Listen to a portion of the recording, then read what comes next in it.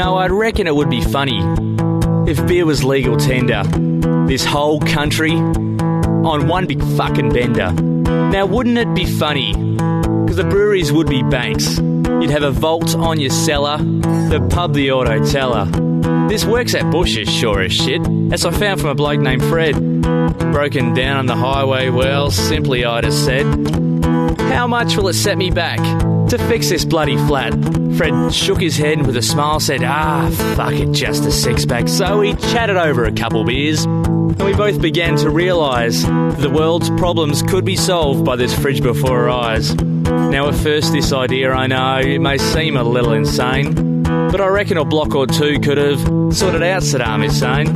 So fuck the nukes and gas, because these things just make mess. We should have smart bombed that crazy bastard with a carton of Foster's Best. Wouldn't it be funny if beer was legal tender? This whole country on one big fucking bender now. Wouldn't it be funny?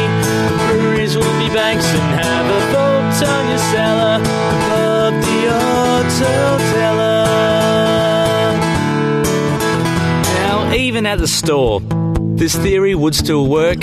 Just make your request and then barter with the clerk. You'd say, now how much for that stereo?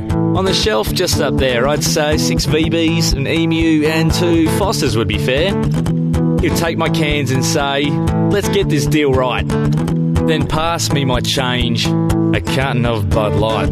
You see, mid-strength beers are the problem. They're like 1 and 2 cent coins. They weigh down your pockets and they have no free-for loins. They taste like crap and smell like piss. They're as good as rotting junk. And apart from that, the useless shit doesn't even get you fucking drunk. Wouldn't it be funny if it was legal tender? This whole country on one big fucking bender now. Wouldn't it be funny? Breweries would be banks and have a vote on your cellar, but the auto teller. Bargaining with terrorists were your problem of the past. Just get your local pub on the phone pretty fast. They'd say, we want $1 million.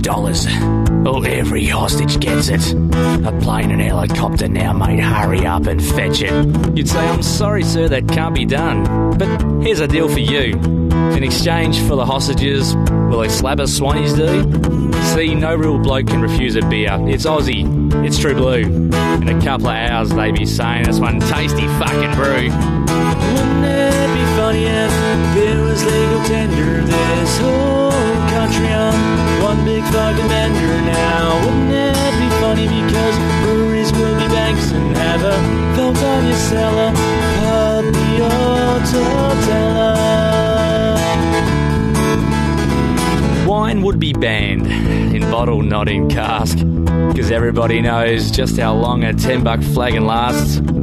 As for wine coolers, we'll promote the bloody lot. We'll put them in kids' lunches, and that'll hit the spot. Wouldn't it be funny if it was legal tender? This whole country on one big fucking bender now. Wouldn't it